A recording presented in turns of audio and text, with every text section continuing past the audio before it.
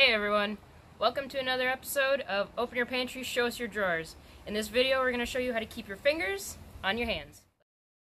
But first, we sober up. One of the important things to know when you're first starting out with a knife is how to properly hold your blade. This is called a pinch grip. You pinch your index finger and your thumb on either side of your blade just past the handle, and then you wrap your fingers around the handle. Your index finger will naturally curve, just make sure it's not past and straight past your blade. This gives you a nice straight alignment and keeps your hand and your wrist and your elbow all in a line, so it gives you a good amount of control and a good amount of pressure, as opposed to with your finger. You try cutting like this for a length of time and your hand is going to get worn out very quickly. So, good pinch grip gives you good control. Alright, so now that y'all know how to properly hold your blade, we're going to teach you how to properly hold your ingredient that you're cutting to keep your fingers on your hands. Alright, so the best way I learned to describe this effectively was when I was working with a kids cooking camp through a company called Radish Kids. If you want your kids to make you dinner once in a while, sign up for their subscription boxes. They send a little kit with recipes and a tool and really easy to follow instructions, so all you have to do is supervise, and it gets everybody involved in making dinner, and it's a great learning tool for your kids. So that's Radish Kids, RADDISHKIDS.com. Fantastic company. If you've ever watched anyone who cooks professionally, you'll notice they hold their hands in a very particular manner when they're cutting things. At Radish we called this spider fingers because it looks like a spider running across your cutting board. You don't want to hold your hands like a squid, because then it puts your fingertips in jeopardy of getting chopped off.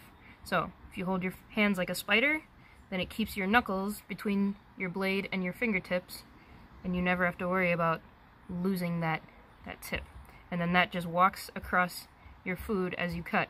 When you get to the end, if all you can hold is with your thumb, just make sure you have a good bend in that knuckle, and it's the same exact thing.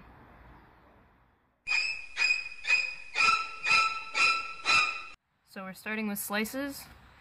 When you slice something, you're going to start at the top of your blade and use a nice rocking motion downwards.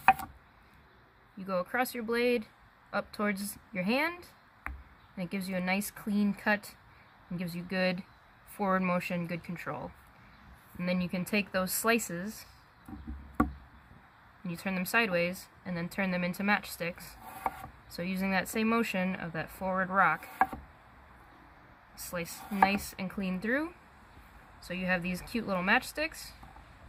And then to turn the matchsticks into a dice, you just turn them sideways again and dice them up. So you have these perfect little cubes. So someone specifically asked me how to cut onions, so we're going to do a quick demonstration on how to do that. The way I described it to the kids was onions have a mohawk and they have a butthole.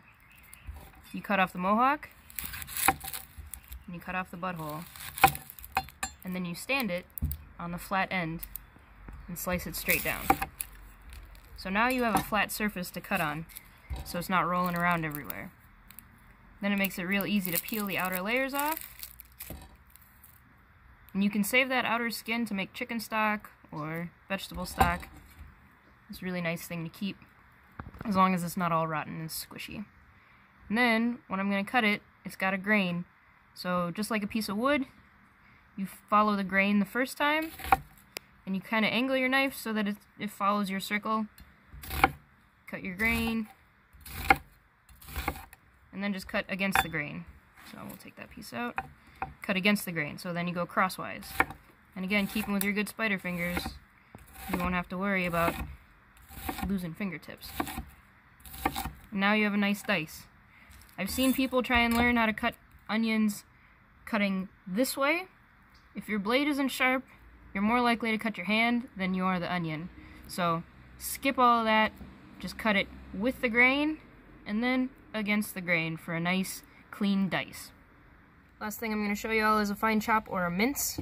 That's when you want a very small product such as garlic or shallots or onions to be very, very small and fine. So the way you're going to hold your knife is the same pinch grip. You're just going to put your hand on top of the blade, make sure your fingers are all flat and not wilting, because if they wilt, then you have the possibility of chopping off a fingertip. So fingers on top, and you're going to move from the tip of your blade up and down and just go in a fan motion, so in this direction.